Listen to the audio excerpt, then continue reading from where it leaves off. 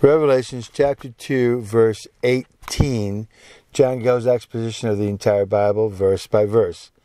Being read by Dr. Peter John, brought to you by Discovering Scriptures. Quote, "And unto the angel of the church in Thyatira write, of the city of Thyatira." See my note on Revelation chapter 1, verse 11. A church was formed here very likely by the Apostle Paul. Lydia was a native of this place who and her household were converted and baptized by him at Philippi. Acts chapter 16, verse 14. Through Epiphanius, Epiphanius, seems to grant that some heretics objected to the authority of this book, that there was no church at Thyatira when this letter was written. However, it is true, there was one in the 2nd century, as the same writer observes, since, as he relates, it was overrun by it's Cataphrygin, heresy. And in the 4th century, there was a bishop from Thyatira in the Council of Nice.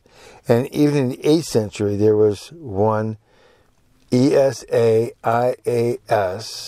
a presbyter, who supplied the place of the bishop of Thyatira in another council at Nice. The Turks have now 8 mosques in it, but there is not one Christian church or place of worship to be found in it. Who was the angel or pastor of this church at the writing of this epistle is not certain. However, it is designed for all the ministers and churches in the interval this church represents, and this period takes in the darkest and most superstitious times of popery under the Reformation. Thyatira is the same as Thyatira, Thygatira,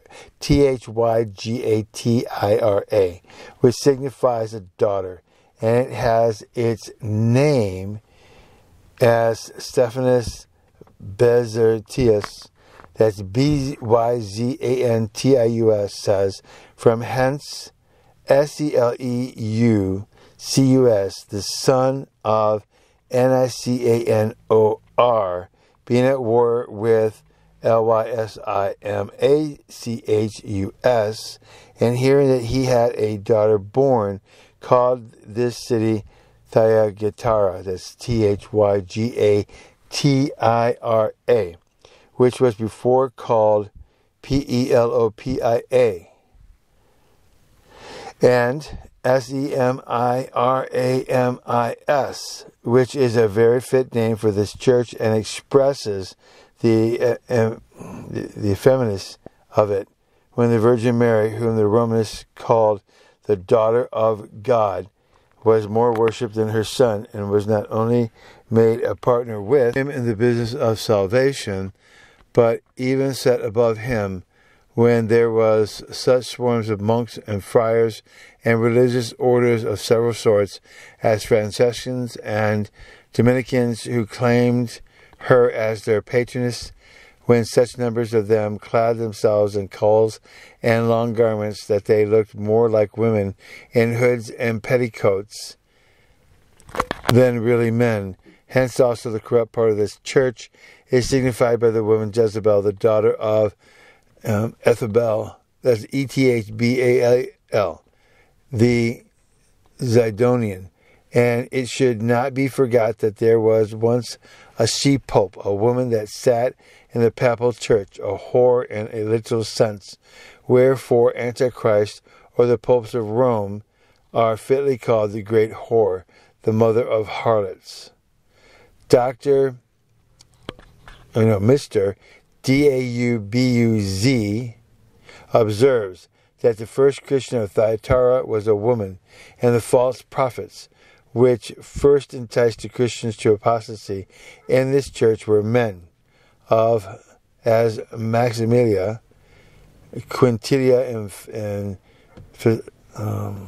Basilica. To which I would add that according to Epiphanius, that among those heretics in which swallowed up this church, their bishops were women, and so were their presbyters or elders. And Dr. Smith is of opinion that the inhabitants of this place were, when heathen, were worshippers of the goddess Diana, so that, upon all accounts, the church here was a fit symbol of the effeminate church of Rome. These things saith the Son of God, who is truly, properly, naturally, and essentially the Son of God. This character Christ makes use of to assert his proper deity as being of the same nature and having the same perfections with his Father, as well as to command the greater regard to what he ordered to be written to the churches, and chiefly in the opposition of the effeminate state of this church. It was time for him to take to him his highest name, as expressive of his highest nature, and to assert himself the Son of God, when Mary, his mother according to the flesh, and who was but a mere creature, was called the daughter of God, and set upon a level with him, and even preferred upon him, who hath his eyes like unto a flame of fire, quick and sharp, penetrating through the darkness of the state, seeing into, discovering and exposing the horrid actions and wickednesses of men done in the dark, expressing fury, wrath, and vengeance against the Romish Antichrist and his followers, and may also design the light of the gospel doctrine which broke out in those times at certain seasons to the dispelling of popish darkness in some measures. See my note in Revelations 1:14. And his feet are like fine brass. In the description of Christ in Revelations 1:14, it is added as if they burned in a furnace. See my note on Revelations 1:14. And may denote the strange stability and support Christ gave his people while suffering for his sake, when in the furnace and burning for him, which kind of death was much used in those times. Hence Dr. Moore, to whom I am much obliged for many hints in this exposition of the epistles to the churches, think that Thyatira is an allusion to Yuhtria, which signifies altars for the burning odors, as they are to God, and may be expressive of the burning of the saints, those sweet odors. And they are to God in Christ with fire and faggot, which was now practiced, as in the other period, killing with the sword was chiefly used, in the midst of which Christ was present, supporting his people. End of Revelations chapter 2, verse 18.